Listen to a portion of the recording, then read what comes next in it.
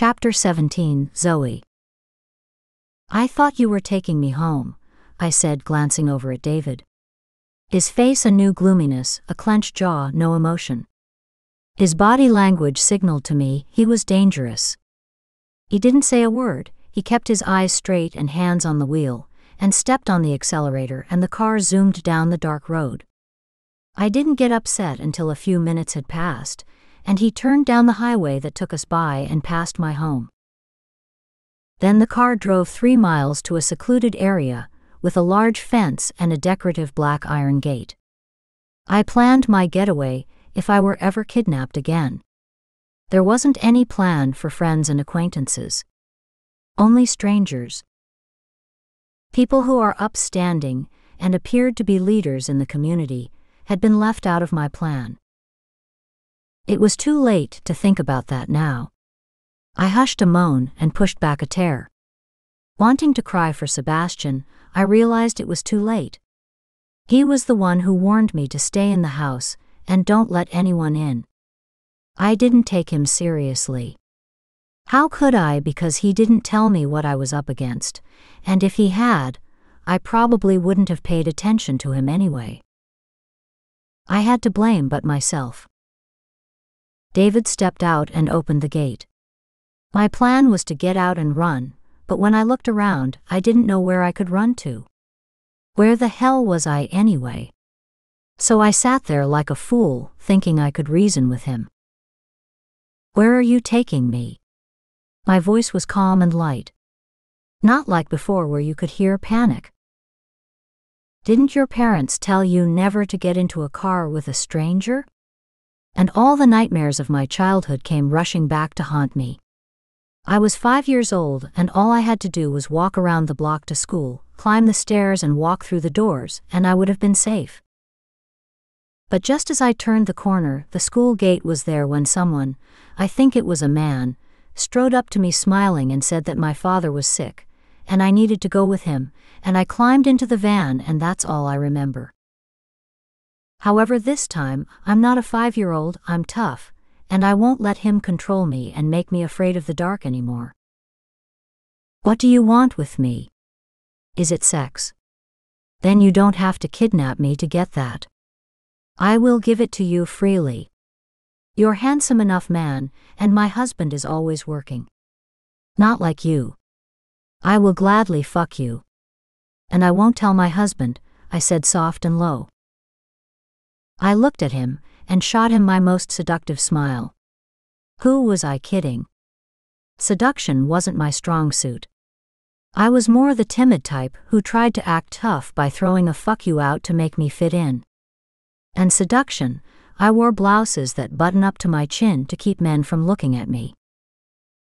Everyone except Sebastian, because he doesn't count. He's dead anyway.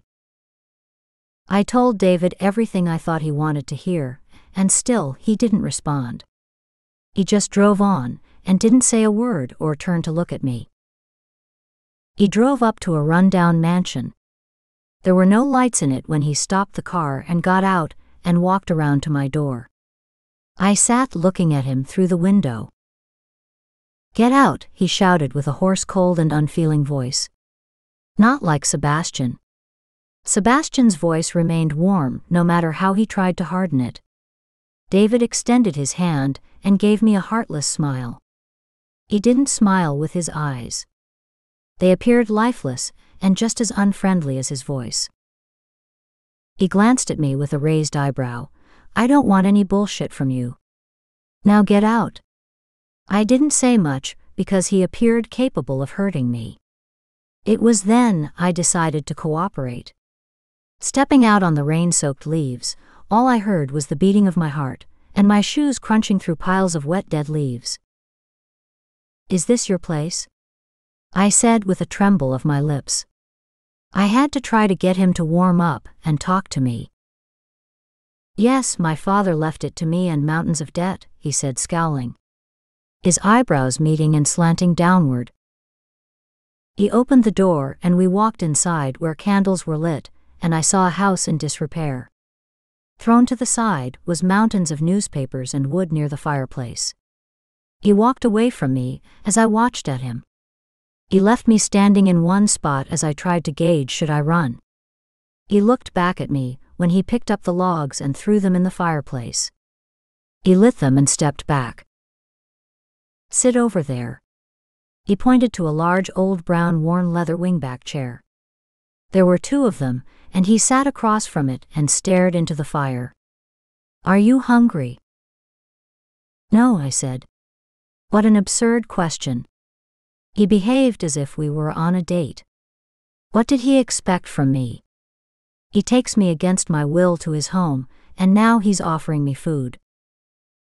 It's not like I'm your guest. He watched me. I shouldn't have said that. But of course you're a guest. He smiled. And there are other guests who will come to get you, and all my worries will be over. I can leave this forsaken place and never have to see it again. Maybe I'll burn it down. What guest are you talking about? My voice showed my panic. Not anger. The ones who will bring me money and take you. Who are you? Someone who needs money, he said. If you're looking for money, we're rich. I mean, Sebastian is rich, and he will pay whatever price you ask. He doesn't have enough money for what I need. How do you know? I said to him. I had to talk him out of this insane idea. I can get the money from him. Whatever you need. Just tell me what it is you need. Now my voice showed panic. Why would I take your word for anything when Samantha promised me a fortune? Samantha, did you say? Samantha, she's a witch. I don't give a fuck what she is. She promised me the world, and I'm taking her up on it. The only thing she will give you is nothingness. She will suck the life out of you, I said, looking at him with horror because he didn't realize who he was dealing with. I didn't know if she had money, but I did know women wouldn't give up a dime if they didn't have to. What Sebastian will do you will be far worse. He laughed at the notion. Did you ask Samantha why she wants me? I don't care. Stop talking. You make my head hurt. And his eyes began opening and closing, and he rubbed his head. He stood and wavered. His legs appeared weak as he strode near me. I'd better tie you up. I jumped up and started to run, and he caught me and held my hands behind my back and forced me down to the chair. You're not going anywhere. I could kill you, but she wants you alive. When he was trying to hold me to tie my hands, I bit his shoulder and kicked him, and then bit his hand as he held me. Stop being difficult. I don't want to hurt you. What do you expect me to do? Sit there as you sell me to someone. Do you know what she will do to me and you? As long as she brings me my money, I don't give a fuck. I don't want to hurt you now. Shut up and stop trying to get out of the ropes because you can't. All you're going to do is bruise your body. She doesn't want you bruised. If you don't want to hurt me, then let me go. I promise I won't say anything about this, and I'll get you the money Samantha promised you. After he tied my hands behind the chair, my feet were still flailing around. I wished he would stand in front of me so I could give him a swift kick in the balls. But he knew that trick. I can't let you go. I've gone too far, he said breathlessly. When are your guests coming for me? I needed to know how much time I had left. I didn't know the time, but the way he was acting, he expected them soon. That's when I got the bright idea of mental telepathy. If I could focus on Sebastian, then maybe he could find me. I calmed my body and placed my head down and breathed soft and low. I tuned out everything and everyone, and I focused on Sebastian in the hospital. Find me, Sebastian, I'm in trouble. Help me, Sebastian. Come for me. Then I repeated it in a low voice. Find me, Sebastian. I'm in trouble. Help me, Sebastian. Come for me. And I threw in what I thought would make him find me, if he was a true vampire. I love you, Sebastian, only you can save me, I murmured. What are you whispering about? No one knows you're here but me and Samantha, and she should be here soon, David said with a light, happy, airy tone. As the time grew near for Sebastian to get home, I began to realize that things may be futile with my rescue. Then I began to doubt Sebastian's story about the vampire, werewolf, and witch thing. A small bird like the one I had seen outside my window flew into the large dusty room and flitted over where David had fallen asleep, near my chair, as he held tight onto the rope. Whenever I twisted around in the chair, he woke. It had been an exhausting few days, and it became hard to keep my eyes open. I teetered between asleep and wake. When my eyes focused, standing before me was Samantha. This time she stood in front of me close where I saw her dark eyes. She was dressed in black and smiling. What's with the black dress, Samantha, and who died? I figured she was a woman like me, and I still didn't buy into the witch thing. The question is, who is about to die? You have summoned Sebastian, and when he comes for you, he will die with you. Two star-crossed lovers, but instead of committing suicide together, I will kill you and cause his demise at the same time. You can't kill a vampire, I said, not too sure of that, but still holding on to my notion that Sebastian isn't a vampire because if he had been, he would have been here by now. And how did Samantha get in here? I thought maybe David left the door open. Yes, I know I can't kill him that easy, but you can, and you just did with your mind games. I never could contact him, but you managed to do it. Ha! Why are you talking when I'm trying to sleep, Zoey? David said, as he wiped the sleep from his eyes, then looking up at Samantha with a ready smile. Because your important guest has arrived. David stood up and passed his hand over his face and eyes, and then wiped the drool from his mouth with his sleeve. Samantha, how did you get in here?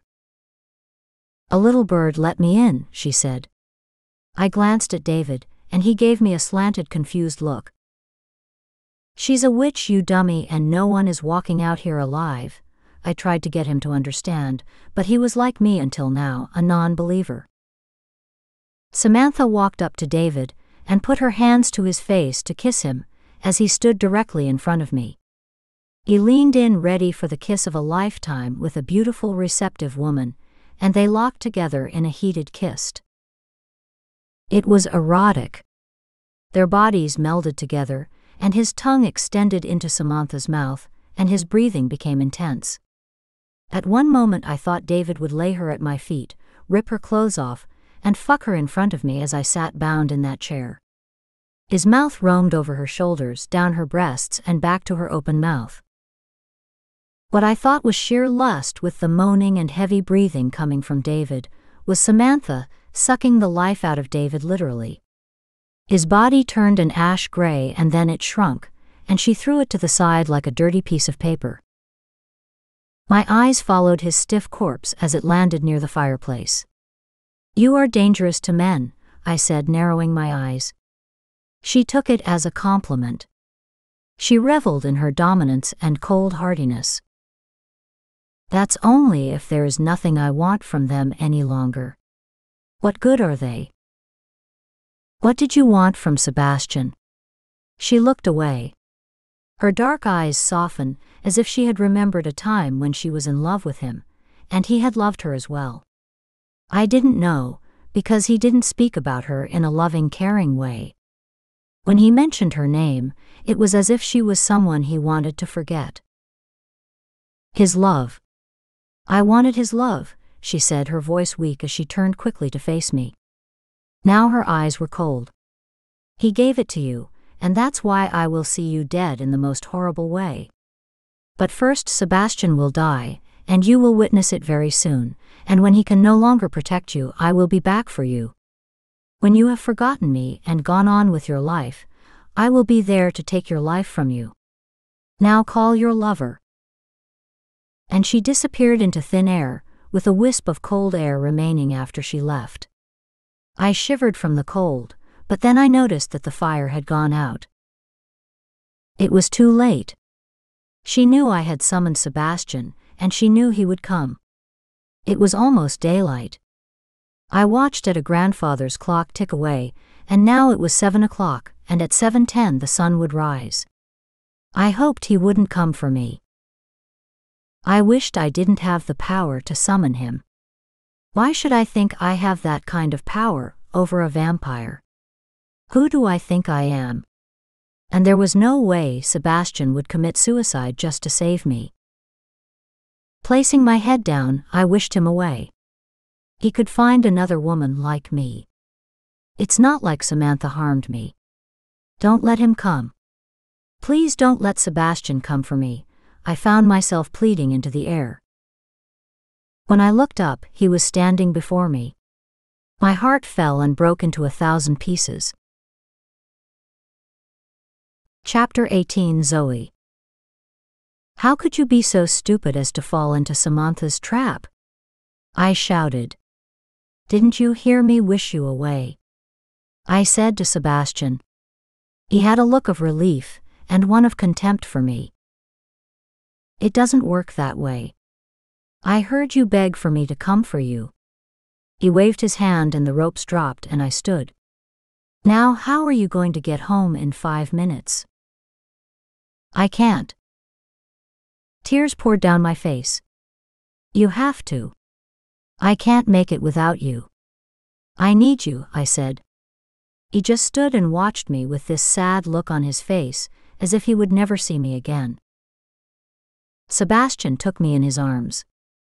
There is so much I want to tell you, Zoey. But I can't now. You're giving up. Isn't there something you can do? What am I going to do without you?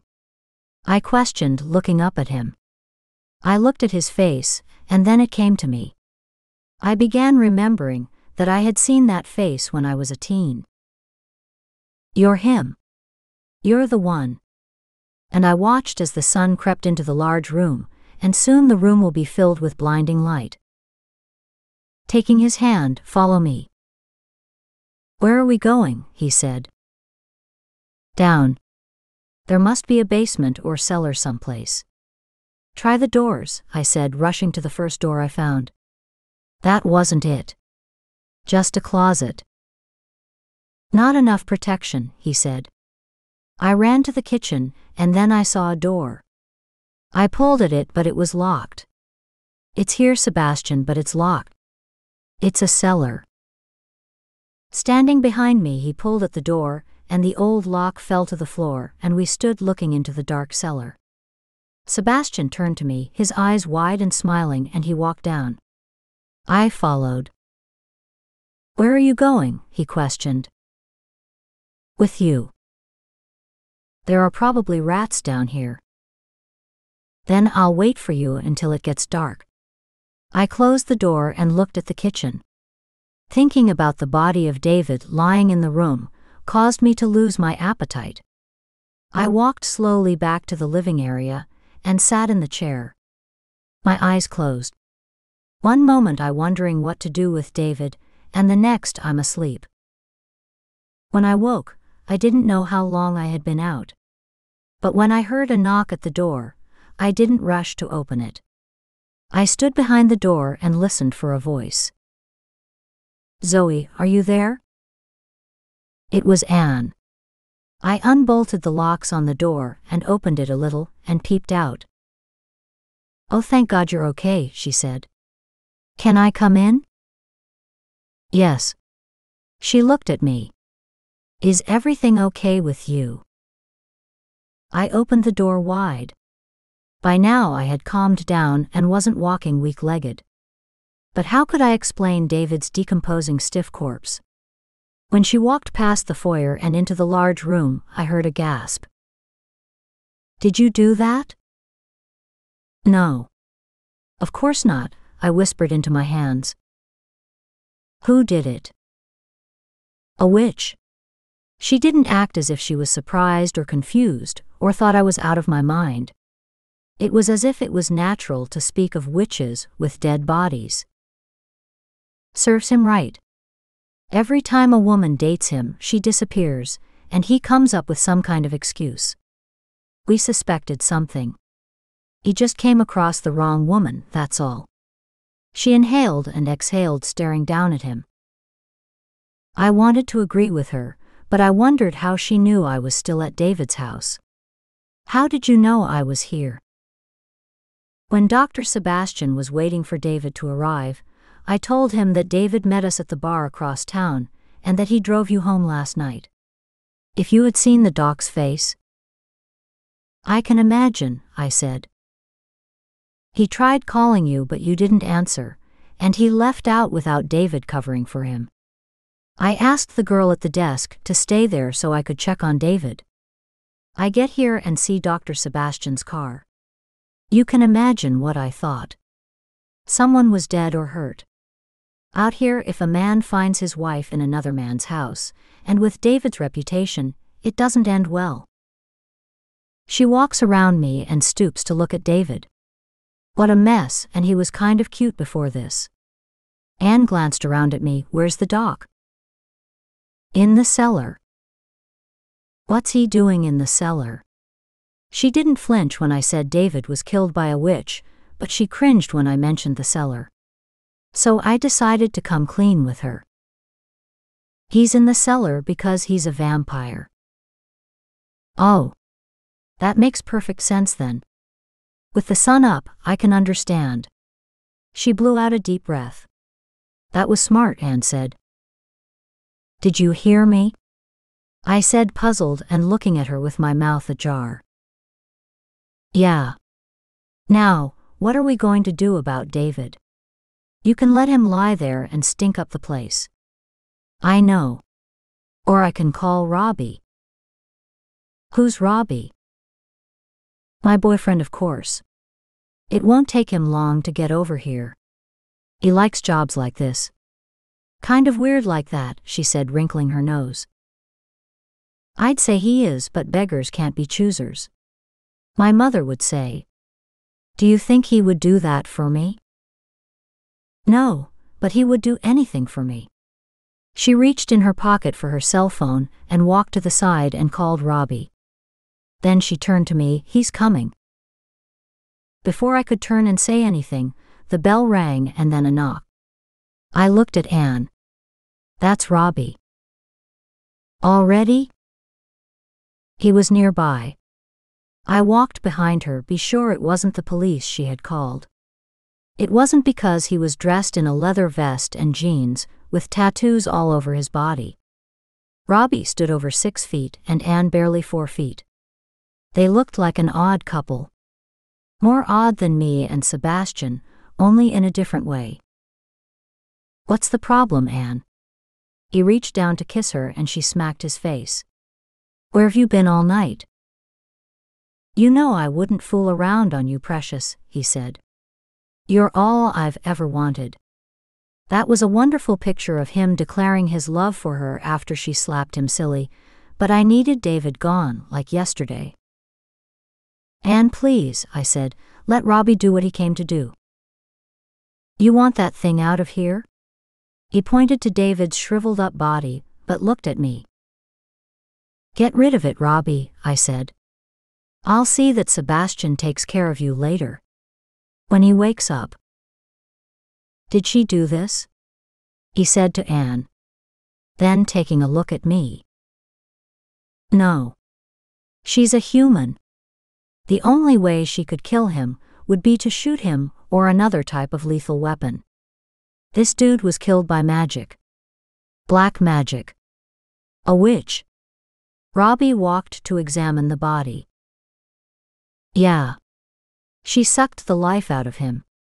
Which makes her twice as dangerous. He looked at me. You have anyone to protect you from that bitch? She has her boyfriend, Anne said. Where is he? Robbie asked, turning to me, but Anne answered. He's in the cellar. Tell him to come up and help me with this. We either have to burn him or bury him. He can't come up, I said. He's sleeping. Not until dark.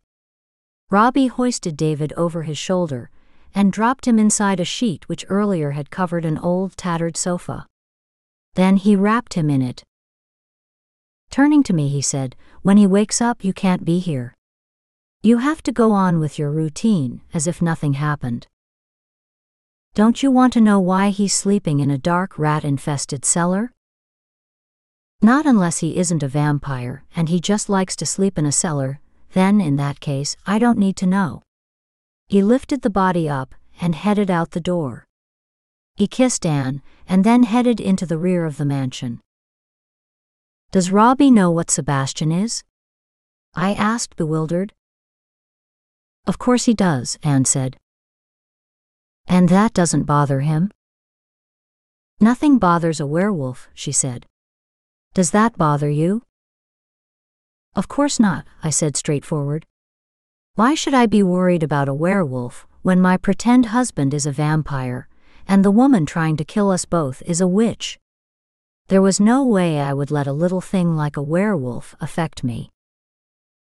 After we cleaned up all signs that I had been there, Anne drove back to the hospital to report that she couldn't find David, and I drove the Land Rover home amidst the pouring down rain. When I reached home, I rushed upstairs and took a shower and dropped into bed. Before I fell into a deep sleep, I wondered when this was going to end. I woke when I felt a cool body next to mine. When I turned, he was staring at me. "Do you know what I should do?" "No." "Tell me." "I should put you in time out, the way I did when you were a..." He didn't complete his sentence. "Did you mean when I was a child?" "It was your face I remember. You were the one who took care of me." "It wasn't me, you're wrong. You're just projecting it onto me. How could you remember something that long ago?" "I meant when I became a teenager. I remember your face now. I remember living with you in England after you took me away." He stopped talking and watched me. Did I uncover something I shouldn't have? Why did he react when I said I was a child? Was it him who stole me away from my parents, and he didn't want to admit it? Why did you take me away to England and abandon me in front of a church? I searched for you for days. I didn't eat or sleep. His face changed when he heard the truth from me. "You want to know too much." He made a gesture as if he would step out of the bed, but I reached for his arm and that stopped him. "I want to know why you wouldn't let me live with you. I remember being in love with you when I was 15. It was just a crush, but it was real." Sebastian glared at me. "When are you going to tell me?" I said to him. "I can't tell you. I want to make love to you. It will ruin everything for you and me right now." "I thought you were angry with me, and now you want to make love to me." "Well, until you're truthful with me, and I can learn the truth about what happened to me when I was a child, and you reveal to me who's trying to kill me and why, then I don't want to be near me." I pushed him away. Releasing his arm, he stood and watched at me, but he still wouldn't tell me what I needed to hear.